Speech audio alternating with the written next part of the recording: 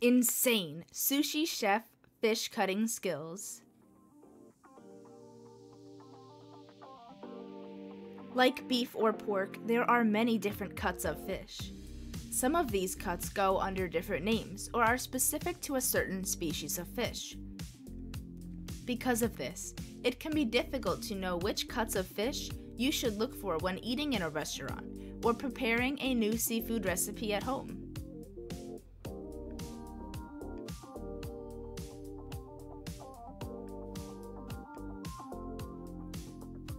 A fillet is the meat cut from the sides of the fish.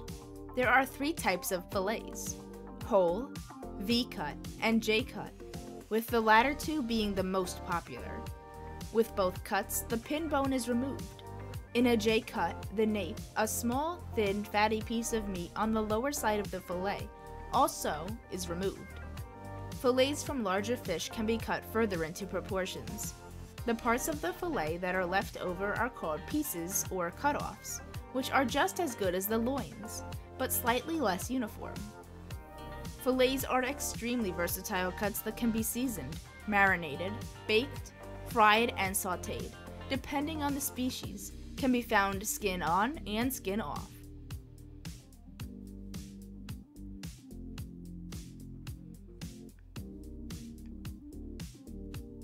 The butterfly fillet, commonly used for small freshwater fish. A butterfly fillet is essentially 2 fillets attached by the skin that, when spread out, take on the shape of a butterfly. This cut is ideal for pan frying or baking.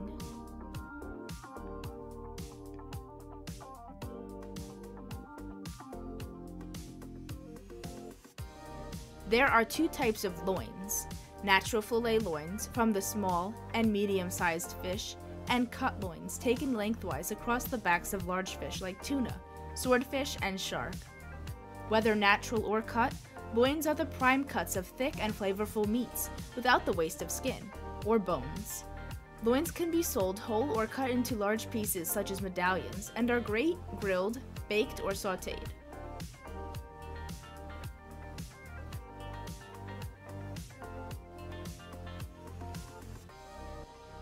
A steak is a crosswire cut made perpendicular to the spine. Generally made from larger fish, such as salmon, tuna, swordfish, and mahi-mahi. With a steak cut, the vertebrae, skin, and bones are left intact. A very popular cut for grilling, pan frying, broiling, or baking.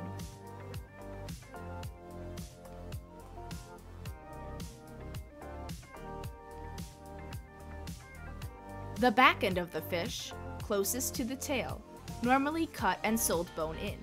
Very flavorful and best seasoned and roasted.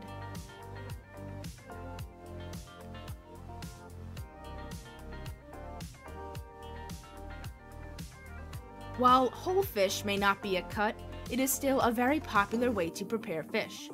Whole fish can be purchased either in the round, with the head, tail, and viscera still intact, or gutted, which means the viscera has been removed but the head is still intact. Whole fish that have been gutted can be seasoned or stuffed and make for a striking presentation.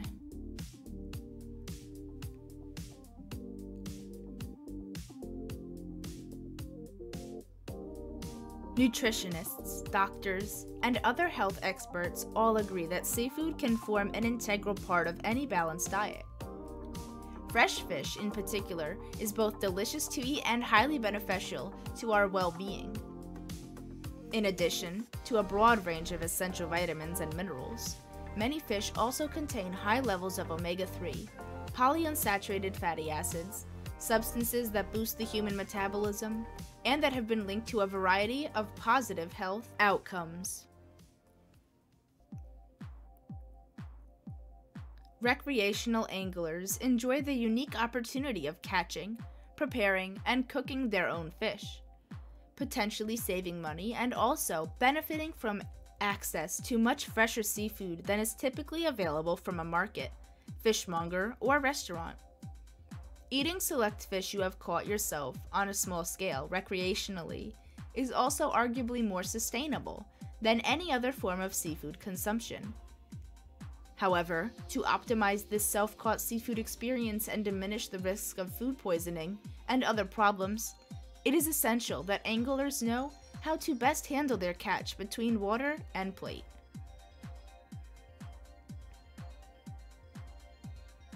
Never consume self-caught seafood unless you're absolutely sure of its identity. Certain species have deadly poisons in their internal organs, while others may carry location-specific threats, like toxins occasionally found in fish, known to have consumed dangerous microorganisms. If fishing new waters in tropical regions, always talk to local residents about the likelihood of encountering this problem, and discuss which species to avoid eating.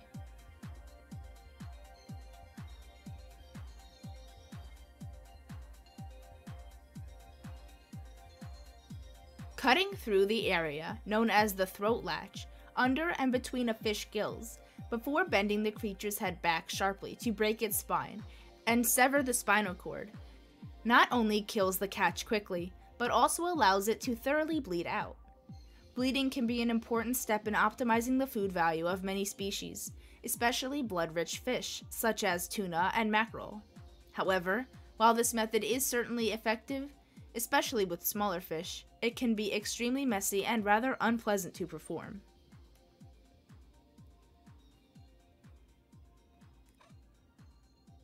Once you've caught and killed your fish, it's time to gut and clean it. Use the back of a knife or scaling tool to remove scales underwater.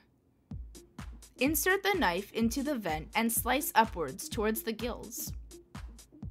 Remove the entrails and gill assembly. Gouge out the kidney with a small spoon. Rinse the stomach cavity with water.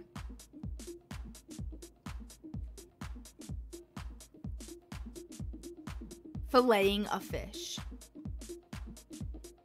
Cut down into the backbone, just behind the fish's head, then turn the knife and cut down towards the tail. Repeat on the other side. Using your knife, remove the rib cage from the fillet. To skin the fillet, place it skin side down, grip the tail firmly, and begin cutting at an angle from the tail forward. Or, if cutting into steaks, use a heavy-duty standard or serrated knife to cut at a 90-degree angle. Once cleaned or butchered, fresh fish may be held in the refrigerator or on ice, ideally covered in cling wrap or aluminum foil, for up to 5 or 6 days without significant deterioration, so long as their temperature is maintained at below 40 degrees Fahrenheit or 5 degrees Celsius, and any liquid is immediately drained away from the fish.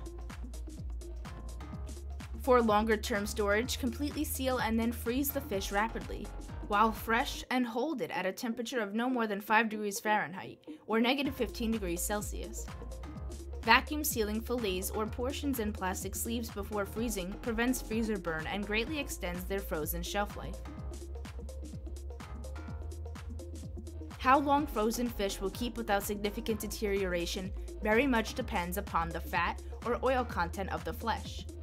Leaner fish can be kept longer, but as a rule, all frozen fish should be thawed, promptly cooked, and eaten within 3 or 4 months of capture, and should never be refrozen after thawing. To prepare fish for sushi, make sure you select and store the fish properly. Get the fish from a trustworthy source. Pay attention to the condition of the seafood counter. Choose the fish. Store the fish.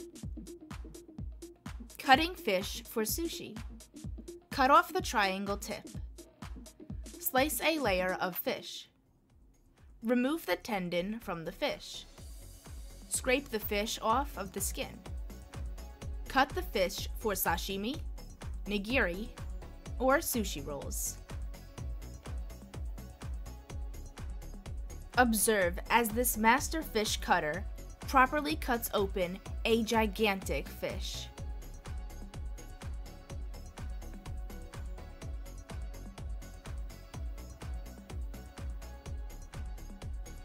It takes years and years of practice for someone to be this good at cutting up fish.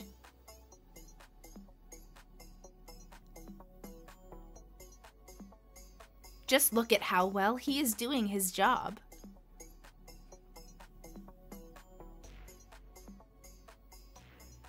Thank you so much for watching the video. Be sure to subscribe.